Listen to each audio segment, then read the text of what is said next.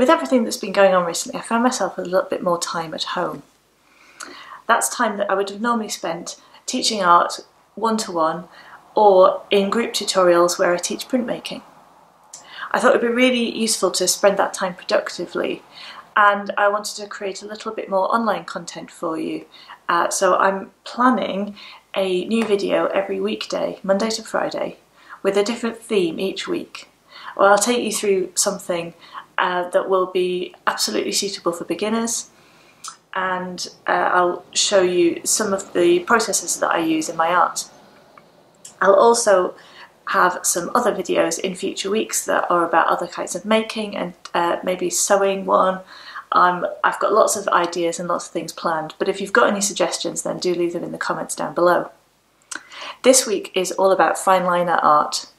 So we're going to start by creating a pattern grid like this, and then move on to work on some floral patterns and some mandalas like these ones. Now these look quite complex, but I'll show you step by step how to create results like this.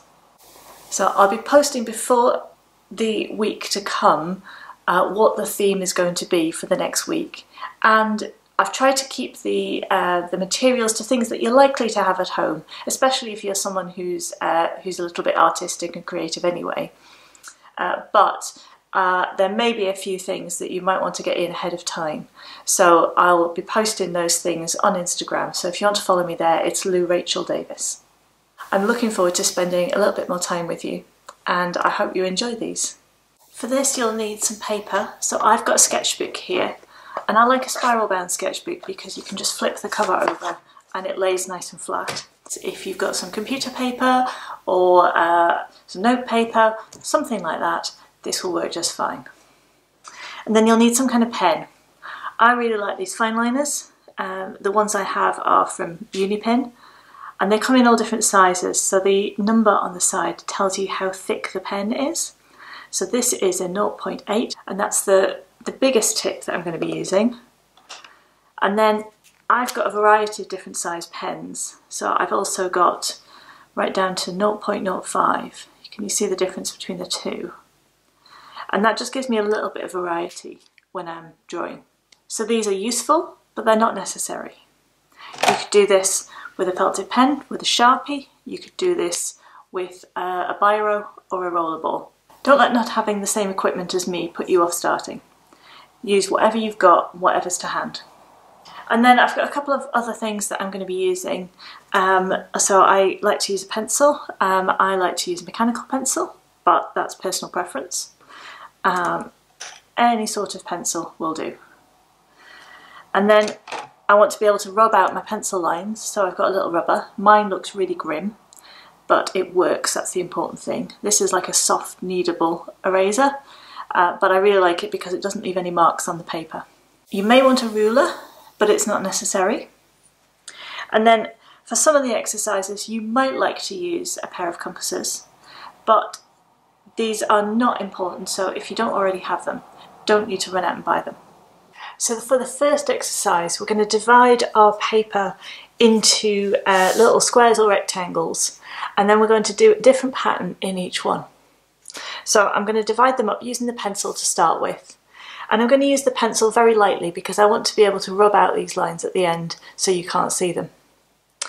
At this point you could use a ruler and draw your lines in with a ruler, but I'm not going to. What I'm going to do is I'm going to start dividing the page vertically into 4. So I'm going to start at the top of the page, and I'm just going to judge roughly where the centre is. And I'm going to put a little mark there. And then I'm going to hold my hand on the edge of the page. So my little finger there is resting up against the edge of the page, and the tip of the pencil is where I've drawn that mark. And then I use the edge of the page to guide me, and I just pull my arm towards me.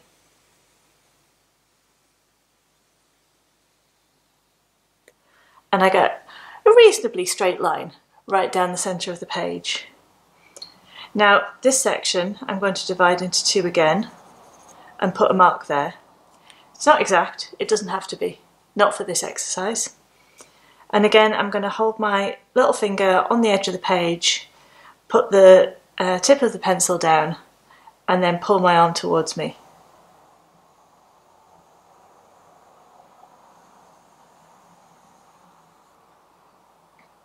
And now I'm going to do the same across the page. So I'm going to mark out where roughly I think the middle is. And I'm holding this part of the hand against the bottom of the page and moving my hand along like that. And then I want to divide each section of the page up into 3. So I want to put 2 marks in this time.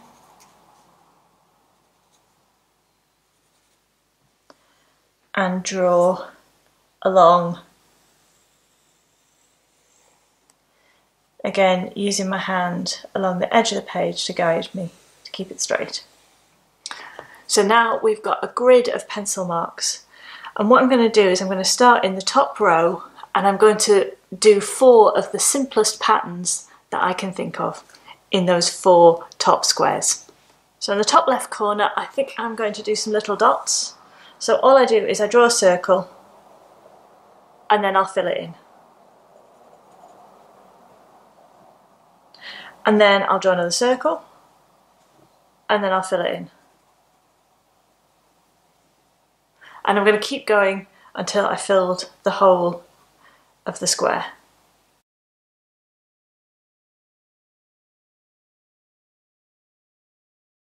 Now I want to imagine that my pattern is extending beyond the boundaries of the square. So where I've got a line, I might want to draw half a circle and then fill that in. And maybe there might be one on the corner, so I'll just draw a little bit of a circle and fill in right up to the corner. So I'm quite happy with this pattern. It's really simple, but that's the point. And then I'm going to move on to the next square. And I want to do something completely different in this square. So I think what I will do is I'm going to do some stripes, but I'm going to do them at a 45-degree angle. So I'll start in this corner and just start drawing a line. There we go. And then I'm going to come down about the same distance again and try and keep my lines parallel.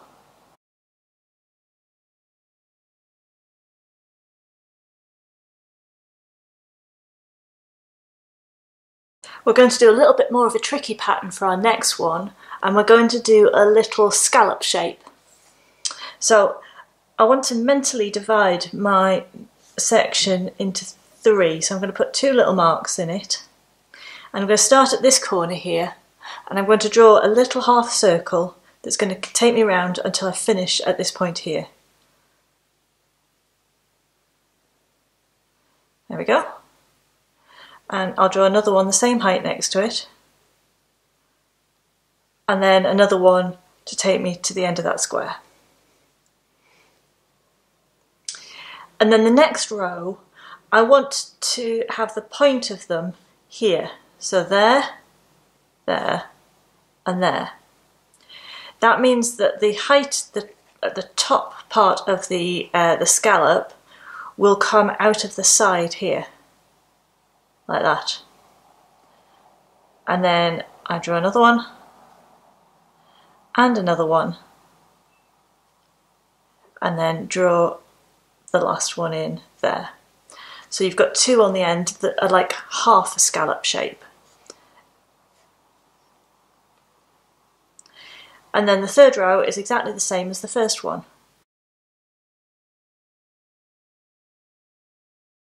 And then the top row, you can only see a little bit of it, but I'm going to put them in anyway. Just these little V shapes. And that's it. And the 4th one, I want to do something with straight lines again, but something a little bit more complicated than this.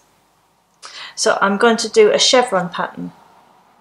So in a very similar way to the way I did this one, I'm going to mark out, and this I think I want 4. So I'm going to put 3 little points there. and I'm going to mark out a point above each of those. So I've got some 4 equally spaced gaps, and then I've got above it another little point halfway between those gaps. And then I just use my pen and join all the dots together. Now I want to do stripes of this all the way up, so I'm going to follow the line that I drew before.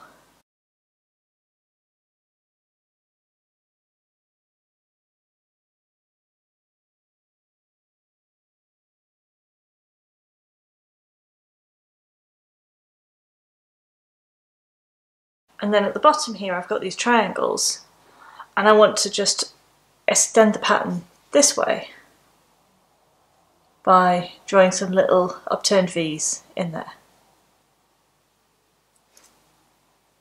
And that's my 4th pattern. So the idea with this is we start with very simple patterns on the top row, and as we work down the page the patterns get more interesting and more complex. So by the time you've got to the bottom of your grid, you've got some really interesting different patterns that you can use in your artwork. So what I'd like you to do for the 2nd row is to look at the square above and look at the pattern there and say, how can I do this again but make it slightly different? So, for example, I've got little dots in here. What I could do in this one is I could make them all different sizes. So let's do that.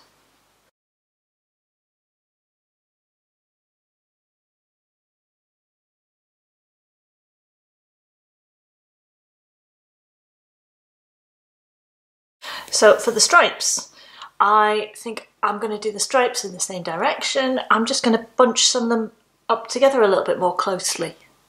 So let's start again in this corner, and I'm going to do 3, 4 stripes together and then leave a bit of a gap, and then I'll do another 4 stripes.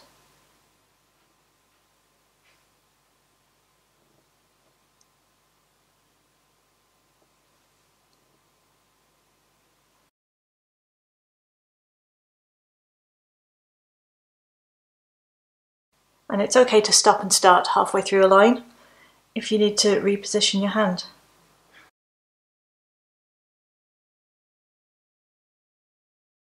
Now for the scallop shapes, I think I'll stick with the same shapes, but I think they look a little empty. They could do something in them.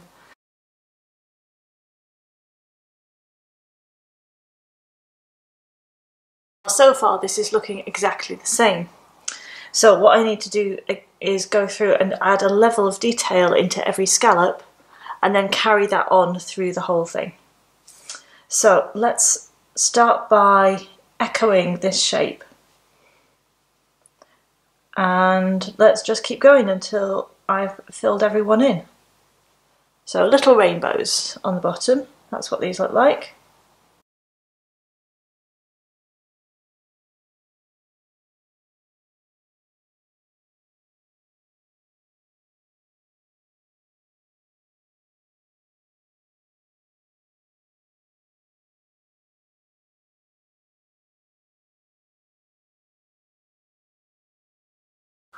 What could I do to make the chevrons a bit different?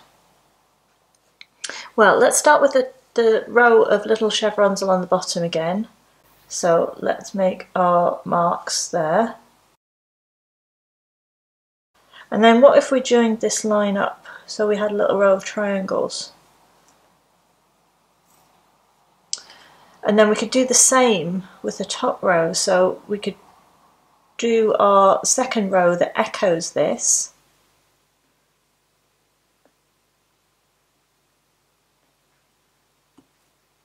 And then we could draw a line and join all of those points together.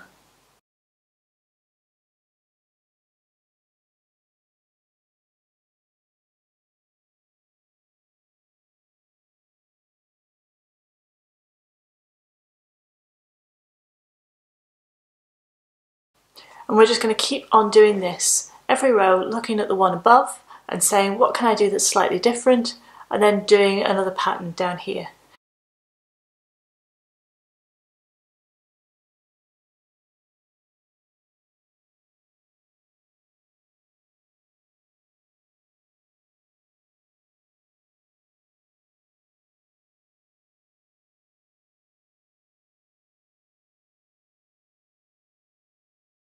So for this one I've done my stripes going this way, but then I decided to cross them and go this way as well. And then I've just coloured in the small squares where they meet in the centre.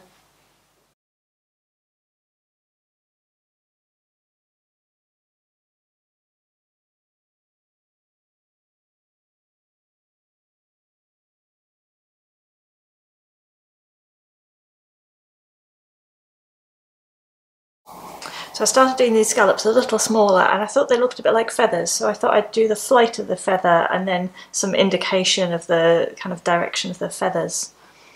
Yeah, it looks more like a little forest now, I think, with little tree branches.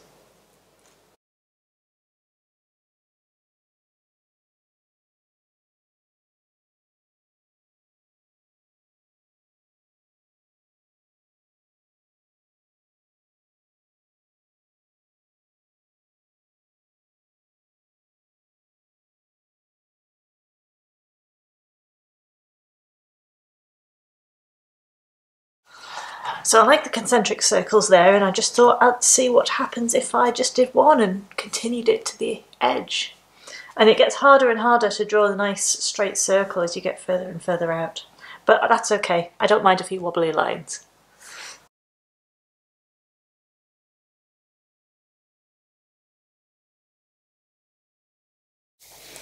With this one I've done a very similar pattern to the one above, but I've put three stripes close together.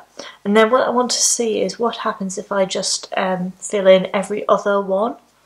So I think because I've put three, an odd number of rows together, I'll get a really interesting pattern when I follow through. So with this one I've just started with this one in the middle and I've filled them in just with little stripes. Rather than filling them in completely. It'll just be a little bit quicker, and I quite like the way it looks on these bigger squares.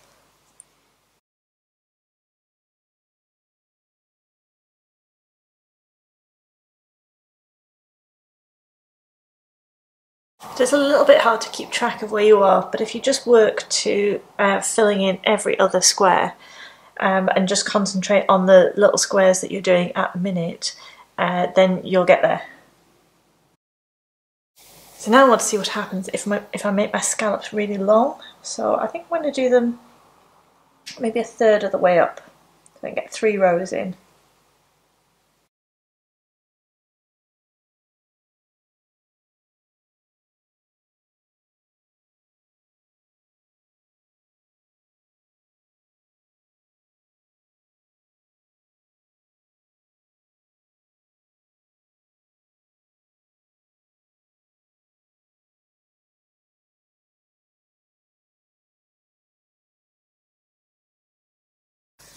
So now I have released the triangles, they are floating free and going in all sorts of different directions. So, what can I do with this concentric circle to make it different? Well, let's see about making them bigger and then putting something in between the rings of the circle.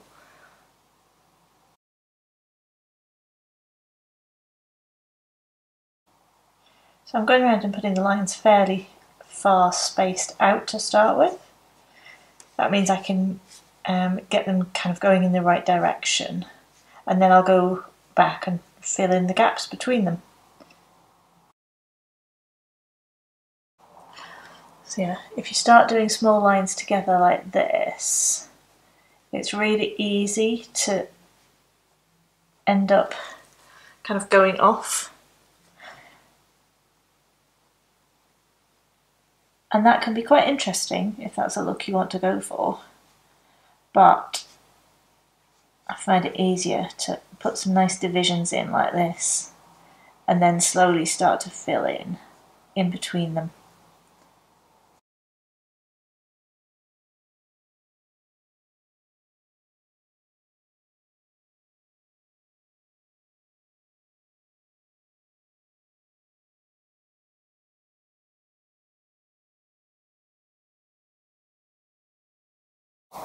So now I'm going to try and do some wavy lines and see what difference that makes. And then I think I'm going to fill in every other square with a circle, and I want to draw the biggest circle that I can fit in that space.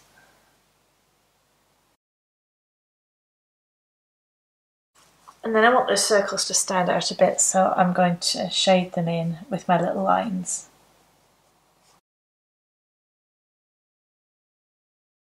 Okay, what I want to do for this one is work with this shape here, this like kind of rounded kite shape, and see if I can create something that looks maybe like a field of strange trees.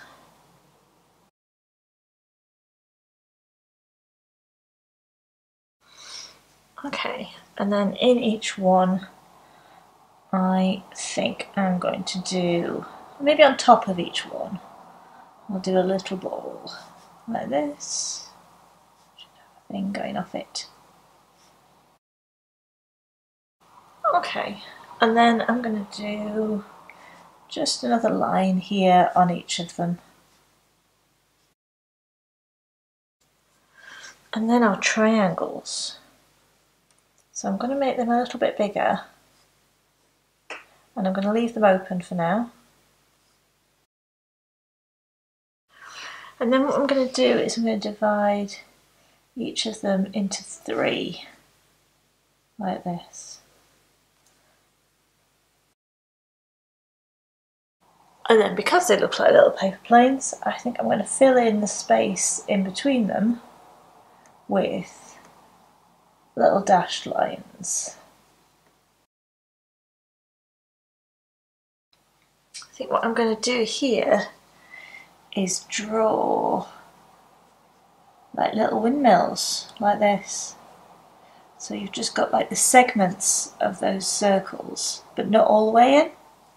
And then I'll do the next row here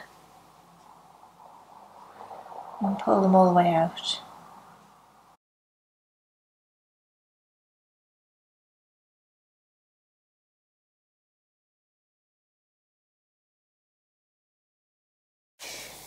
So now I've got something that looks a bit like a rosette or a carnation or something like that. But I had no idea when I started with these spots that that's what I'd end up with.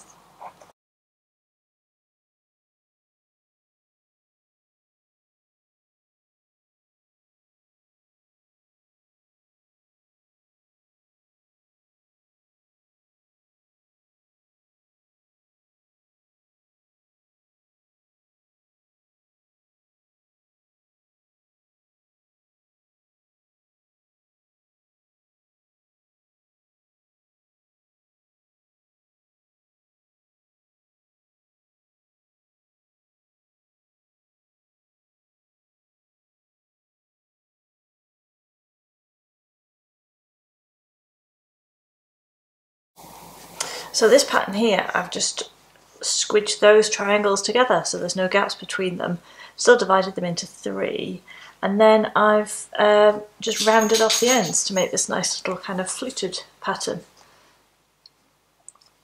So I had no idea when I started with the chevrons here that just changing one thing every time would lead me to this pattern here. So this is our pattern grid. We've started with really simple patterns at the top, and as we've moved down the sheet of paper, the patterns have become more intricate and more interesting. So some of the patterns work better than others, but that's always going to be the case. But then from this you can pick your favourites and then work with them again. So you could do this whole process again and start with one of the patterns that you particularly like and then see where that takes you. Every time you do this, you'll end up with a different combination of patterns. So here's another one that I've done. So over the next few videos, I'm going to be showing you different ways that you can use patterns in your artwork. So stay tuned for those. Thanks very much for watching today, and I look forward to seeing you again in the next one. Thanks, bye.